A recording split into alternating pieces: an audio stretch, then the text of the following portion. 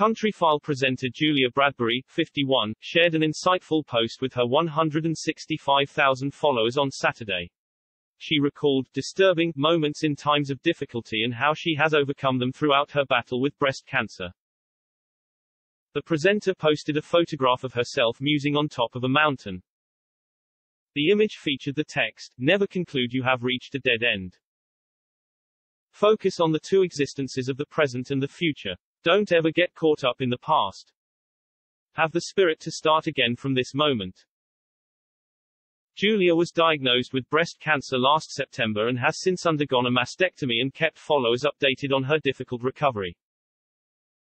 Julia contemplated in the caption, "Obstacles can open doors to a new place. A chance to look at things, at your life even.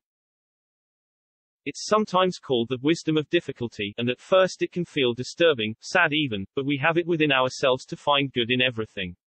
Especially the obstacles." Her sentiment struck a chord with followers and many took to the comments to thank Julia for sharing. Wendy wrote, "How true that is. I've spent so many hours raising awareness, supporting, chatting, laughing. Since my cancer diagnosis I've met some truly remarkable women. Good can come of it all." Michael added, "Cheers Julia, quite timely. I am in overthinking mode at moment over one or two important life choices." And Paul said, "I have to agree. I look on the bad times letting you enjoy and appreciate the good times more." It comes after Julia candidly spoke about some of the toughest times during her cancer journey and assured others fighting the disease that they are not alone.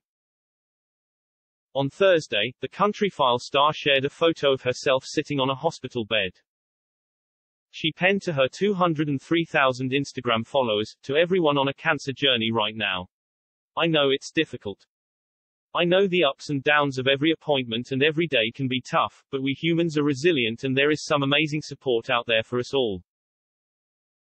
Julia then expressed her gratitude to cancer charity, Maggie's, for providing safe and comfortable spaces to talk, and thanked Ovarian Cancer Action for research into the silent killer. She finished her caption with an inspiring quote. "Keep your face toward the sunshine and the shadows will fall behind you." Walt Whitman, she added. Sick.